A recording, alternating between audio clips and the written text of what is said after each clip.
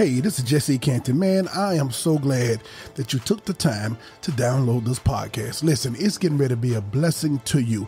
It is power-packed full of wisdom.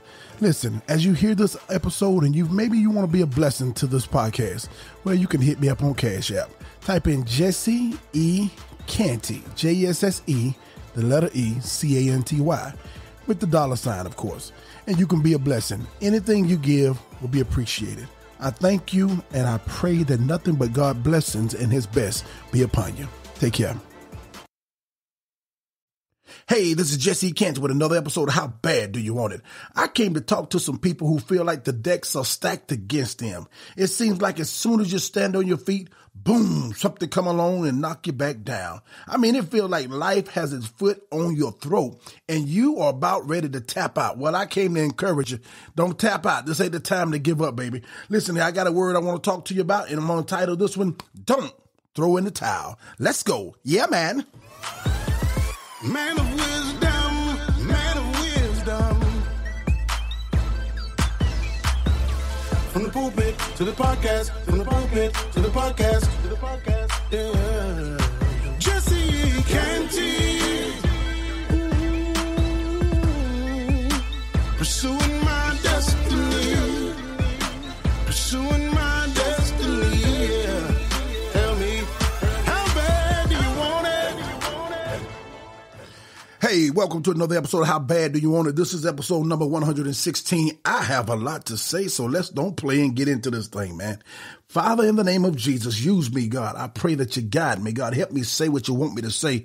Don't say what I don't need to say. I pray that you encourage the listener, God. Have your way. Draw them to you. Let them get their faith be strengthened in you. In Jesus' mighty name, I pray. Amen. Yes, my title is Don't Throw in the Towel. Thank you for tuning in to another episode of How Bad Do You Want It, man? Listen here. I want to jump right into this thing. Fear, in this day and age we in now, man, fear is something that will disable you. It will mess with your emotions. It can hinder a person and stop them from doing the things they want to do or they need to do. And every time we turn around right now, we have plenty reasons to fear if we got our eyes off God. It's so much that people that are listening to me right now, it is so much that life has thrown at you. I'm talking about from unexpected deaths and disheartening moments in life, and even bad people struggling. I'm talking to entrepreneurs who struggling. I'm talking to wantrepreneurs, people who trying to get it off the ground and it seems like you can't get it off the ground. I'm talking to people who's dealing with real life issues. As I said in my intro, man, it seems like every time you go to try to stand on your feet, something comes along and knocks you back down. Man, let me tell you, I know that feeling. In fact, before I came into the studio, I just had to sit there and take a moment and just listen to God and even think and look back, not only back over my life, but even look back over the last few weeks. It seemed like 1 minute you get excited and you have faith, and then something comes along to snatch that faith. I don't think I'm the only one that feels this way and have been experiencing this thing. That it just seems like the enemy is working overtime. And not only the enemy, I don't want to give Satan all his credit here, but even life itself, it feels like the deck is stacked against you. It feels like the cards that have been dealt to you. We're going to be real on this episode now.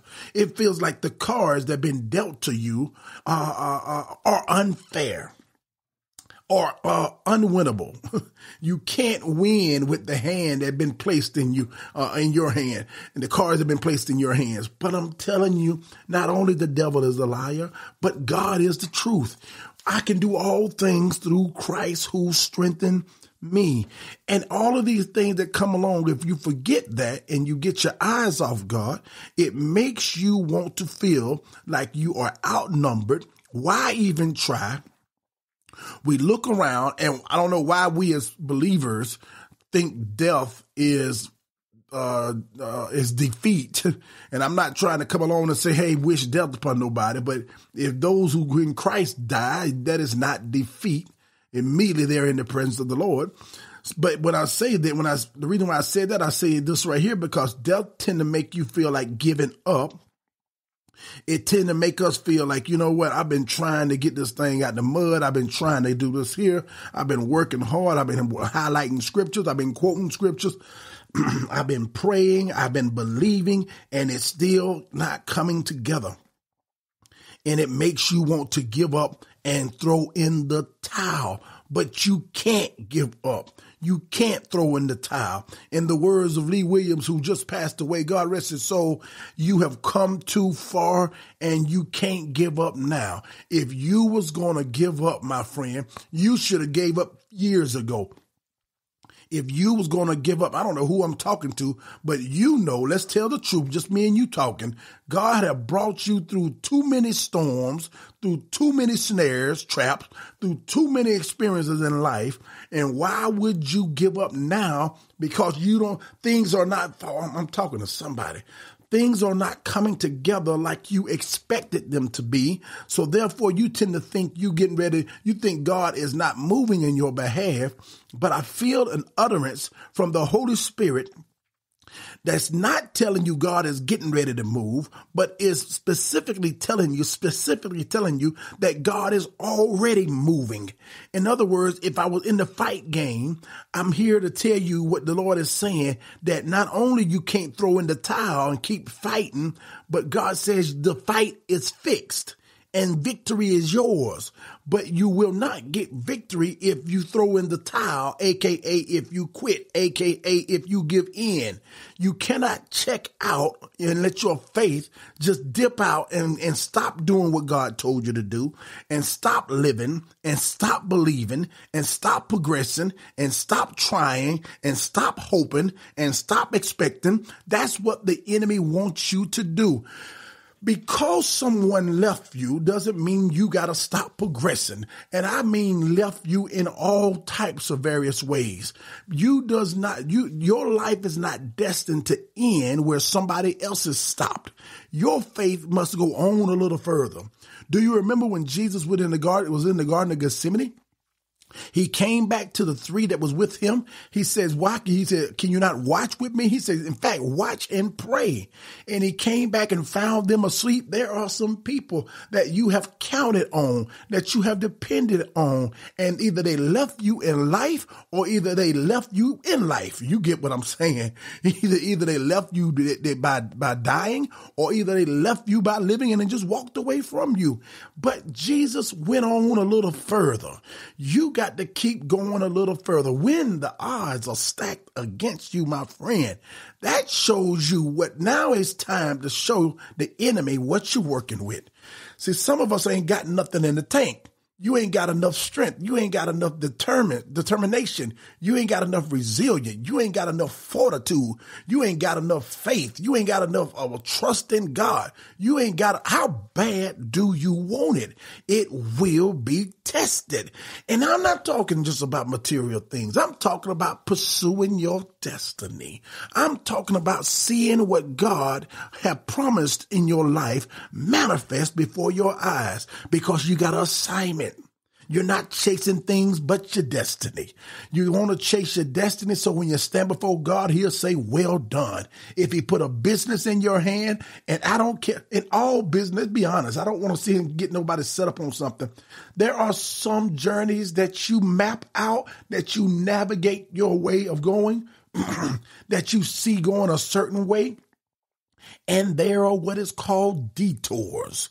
Life will throw you detours. What if you drove 500 miles to a 1,000-mile journey, and you get 500 miles halfway there, and the road that you mapped out, you saw yourself going a certain way, and all of a sudden you got an unexpected detour that have popped up out of nowhere, and would you turn around and quit then? I'm going to say it again in the words of Lee Williams. And the reason why I'm saying this song, because I came in the hospital room where my dad was. I seen my dad go through the heart surgery and other types of surgery. And it came to me to start playing Lee Williams' song that he loves so much when he's riding that motorcycle. I come too far to give up now. He says, I can't give up now. You have came over 500 miles. And now you want to tell me that you're getting ready to give up? You going to just turn around, throw your hands up and go back home?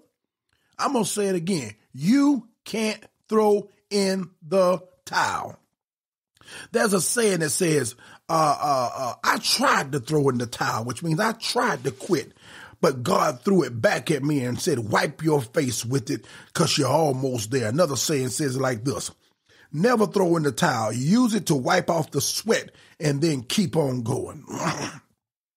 You may be crying. You may be feeling like you can't win, but never allow yourself. Now, let me give you some substance here. Never allow yourself to get to a place where you're starting to have doubt. You're starting to give up on God, and you're starting to give up on your dreams. I believe that God is still with you. Not only that, though it may look like you have been walked to or led to a dead end, really you have been set up for a miracle. In the fight terminology, it means the fight has been fixed.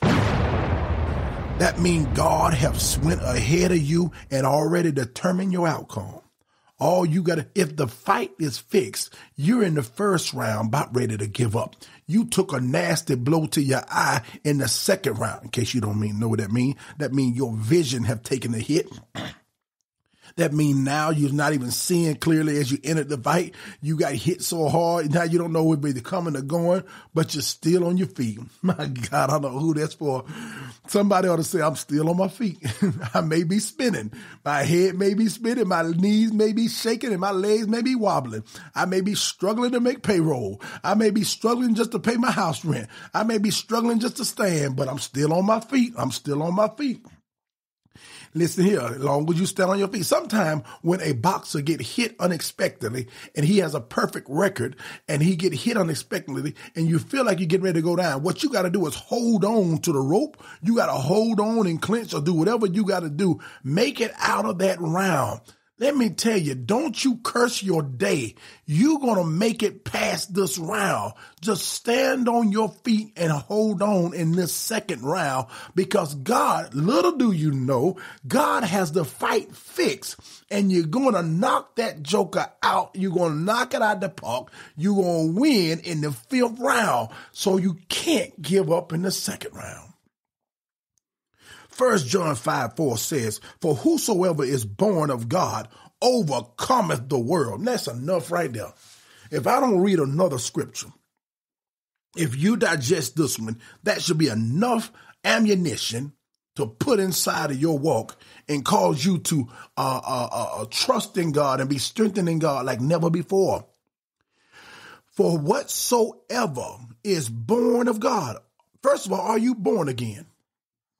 And if you're not, man, let me tell you something. You need to confess your sins, receive Jesus in your heart as your Lord and Savior. Give your life to him. Ask him to fill you with the Holy Spirit so you can be born again. Then you can go back and read 1 John 5:4 and say, I'm born of God. And what he said to me, I will overcome this world.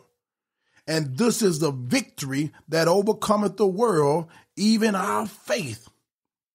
Who is he that overcometh the world, but he that believeth that Jesus is the Son of God? That means, listen here, it ain't nothing, and I emphasize nothing, that this world can throw at the believer that cause us to be defeated. Even the worst, what is the worst thing that this world can throw at you? And it's death. Do you hear what I'm saying? It ain't eviction. It ain't cancer. It ain't COVID-19. What is the worst thing that this world can throw at you? And it is death. And what did your Bible say about it? It said that Jesus removed the sting of death. That means even if the world delivered its worst blow, but the Bible says to live is Christ and to die is gain. I came to decree the word of God that you are victorious. And I don't just mean when you're dying, but as long as I'm alive, I'm going to stand up in the faith that God have given me, and I am victorious. Victory belongs to the most persevering. That's what Napoleon Bonaparte said. If you are persevering, if you are able to get past and press past the hardest moments and most difficult moments in your life, let me tell you, victory belongs to you. If you can't beat the thing that's coming at you, if you can't get rid of the thing that's coming at you, then outlive it, outlast it. Stand on your feet and don't allow anything to cause you to quit before your victory comes. Because your victory comes from finding opportunity in your problem. That's Sun Tzu said that. When you can look at the problems instead of saying, we're going to get rid of these problems. That's the problem. We don't want to go through anything. We don't want any problems. We want the muscles without the weight. Come on now. We want the victory without the problems, without the challenges. There we go. We want the victory without the challenges. What is victory if you don't have a challenge?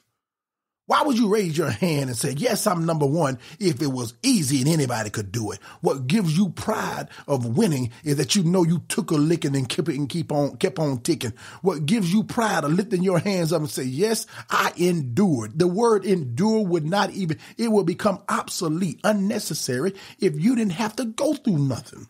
So instead of seeing that your problems are just your problems are opportunities for your victory. It comes from it when you find the opportunity in your problems. So when you got problem, look at this thing, examine it with different glasses. Stop listening to people who speaking nothing but defeat. Mute them jokers, get away from them, put you some spiritual headphones on you and ignore what they say. Let's look at I'm doing it right now in my mind. I got some problems before me right now, Jack. And I'm looking at those things instead of woe is me. I'm starting to see, wait a minute, what is it that God can not only bring out of this problem, but bring out of me in this problem so that my victory, how did I say it? Victory is not just external, but it is internal. Not only God going to cause me to win on the outside, but he's more focusing on me winning on the inside. What is it that God can build in me? What void in me that God have allowed to happen that he desires to plug up or fill up with him? Or some character that flows from him that I needed inside of me. These problems have arisen to test and to bring you opportunity to grow. Do you understand what I'm saying? Pain is only temporary, but you got to remember that victory is forever. Don't nobody walking around saying, here, 44-year-olds, such and such, who is an entrepreneur, When they introduce him, he caused his mother pain for 9 months. He was struggling to come out in the womb, in the operating room. They had to labor for 2.5 hours. But today he have built the skyscraper. But today he have built a successful business. Let me tell you something. The victory that you experience is going to be the victory that you experience is going to always overshadow the pain that you suffered and had to endure. Pain is temporary, but your mindset make you think what you're going through. We tend to overemphasize what we're going through and how we feel about it. Every prayer is, hey, my friend, I'm quitting, I'm feeling. And I'm not trying to be insensitive. I'm talking to my chef too, man. But I'm telling you something here that we got to focus on the victory that's going to come that you're going to live in forever. The greatest victory is not winning against people, but it's winning against yourself. That's the biggest struggle. My biggest fighting I'm going to say this, they're going to mess some church folks up. And this is so true, man. Ooh, I wish I had an eye in this thing. My biggest fight, emphasize what I said, my biggest fight is not against Satan. My biggest fight is against me. Oh, God, I hear him talking to me. Watch this. Satan don't talk to me more than I talk to me. I disagree. And you got every right to disagree, and I got every right to be right. Satan don't, oh God, he heavenly said this. Satan doesn't discourage me more than I discourage me. Sometimes we beat Satan to the punch. We wake up and in the midst of praying, Father, I believe that you're gonna bless us. You're gonna show me the way out. And amen. And the minute we get a call behind that, or the minute we face a situation, we start talking the opposite of what we just said to God. Satan ain't even came and knocked on the door of opportunity to defeat you yet, and you've already defeated yourself. Stay with us. We'll be right back. Hey, thank you for taking the time to listen to this podcast. God has blessed us to have listeners all around the world. And I thought to myself, I said, maybe there's somebody that wants you to have a prayer request. That wants you to pray with them concerning anything, your family or whatever it is. If that be so, listen, drop me an email at jessecantypodcast@yahoo.com. JESSECANTY podcast@yahoo.com. I would love to hear from you. I love to pray with you. And I want you to have a blessed day.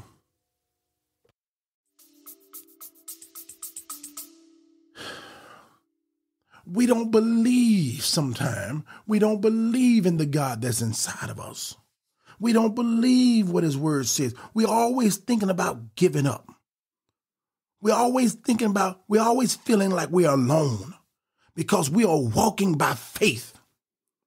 Look not at the things that are seen, because the things that are seen are temporal, but the things that are not seen are eternal. That means that the God that's walking with you is not able to be seen by your natural eyes. I don't care how much you've been fasting. You can't see God with your eyeballs and your glasses. You got to see God by your faith. So therefore, 95% of the time, it feels like you are alone. And when you feel like you're alone, you feel like giving up. But instead of giving up, that's the time you need to fire up. You got something ahead of you that God is getting ready to walk you into that will begin to manifest the manifest the vision that he has shown you and that you've been fighting for. There is a prophetic word being utterance that I'm telling you that your fight is fixed. And it makes no difference what you going through. Not only you coming out, but you're coming out as a winner. Do you understand what I'm saying? Let me give you some scripture here. Galatians 6:9 said, let us not be weary in well doing, for in due season we will reap if we do not give up. You're going to reap everything that you have been planning, that you have been believing, but you cannot give up.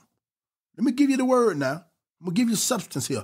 Philippians 4:13, you know what it says, man. It said, I can do all things through Christ who strengthens me. I love scriptures. Anybody who's been listening to my podcast for a long time, if you get to know me, I really wish I had the time.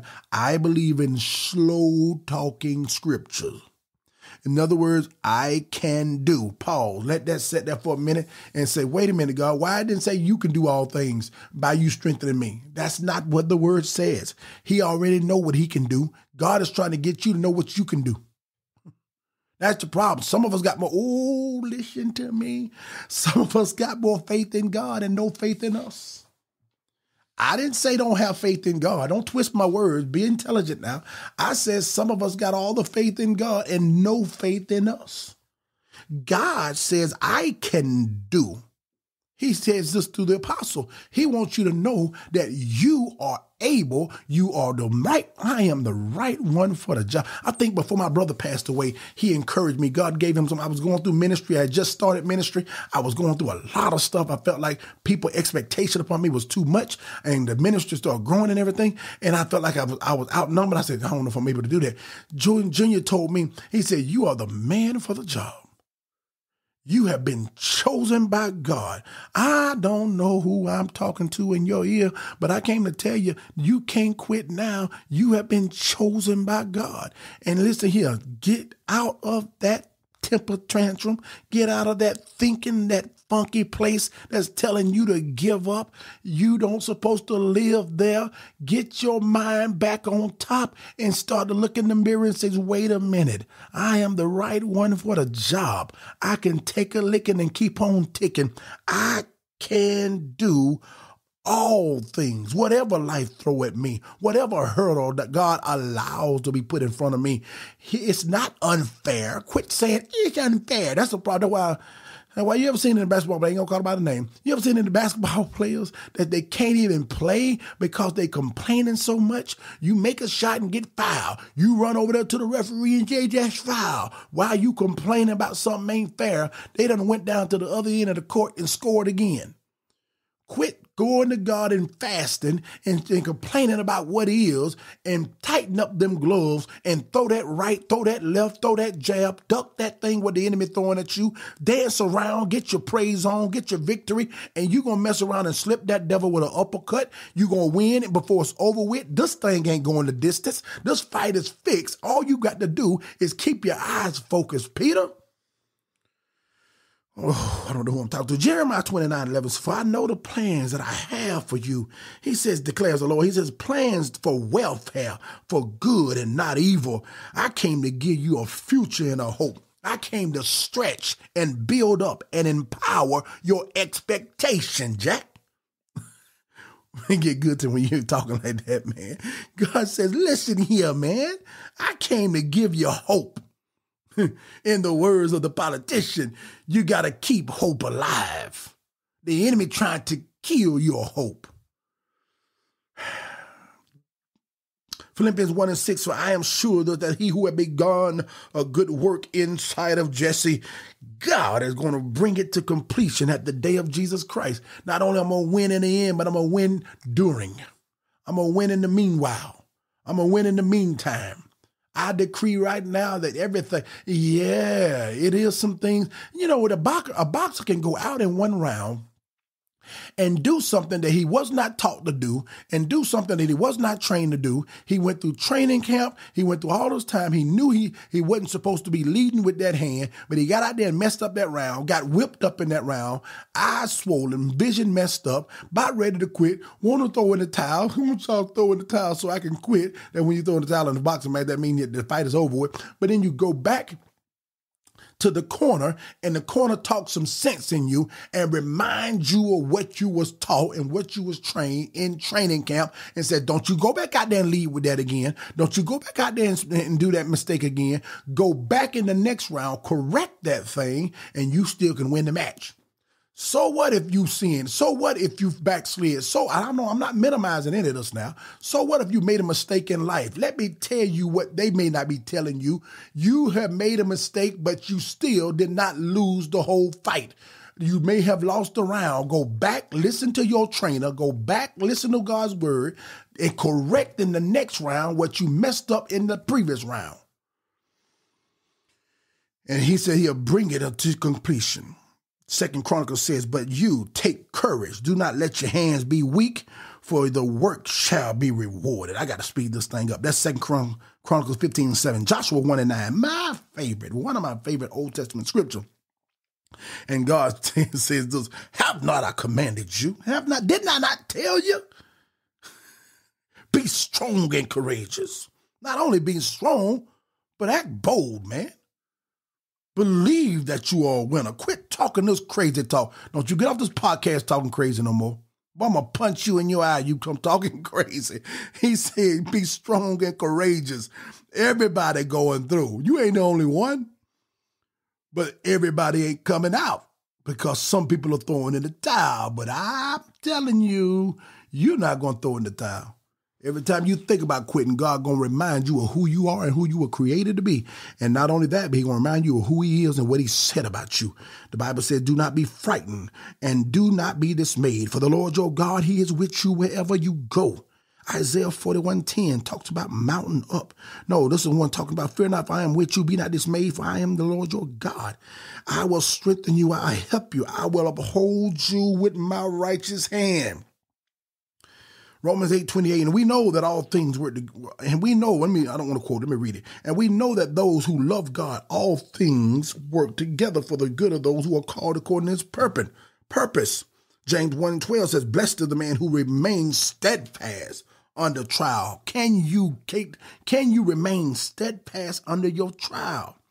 For when he has stood the test, he shall receive the crown of life, which God has promised to those who love him. You got to withstand the test. And then the last thing I'm going to say, George Foreman said, sure, yeah, the fight was fixed. I fixed it with my right hand. What do that have to do with you? God's word says in Psalms 98, he says, oh, sing to the Lord a new song, for he has done marvelous things. His right hand and his holy arm have gained him the victory.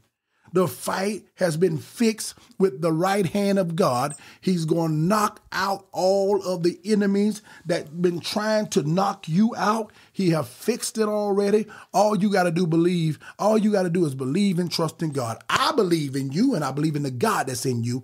And I came to tell you in my last word that don't you throw in the towel. You can't give up now. I love you. I'll see you on the flip side. Be blessed. How bad do you want it? Pursuing my destiny, pursuing my destiny, yeah. How bad do you want it? Yeah. From the pulpit to the podcast, pursuing my destiny, pursuing my destiny.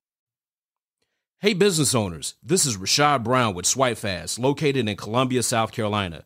We are excited to be partnering with Jesse E. Canty in the How Bad Do You Want It podcast. Since 2017, Swipe Fast has been helping business owners like you save up to 99% in their debit and credit card processing fees. So if you process business to business or business to consumer payments, we have solutions that will meet your needs and would love to hear from you. You can reach us at swipefast.com/save. That's swipe, spelled with the Y, or contact us at 1-800-597-0713. Don't forget to let us know that Jesse E. Canty sent you. Have a blessed day.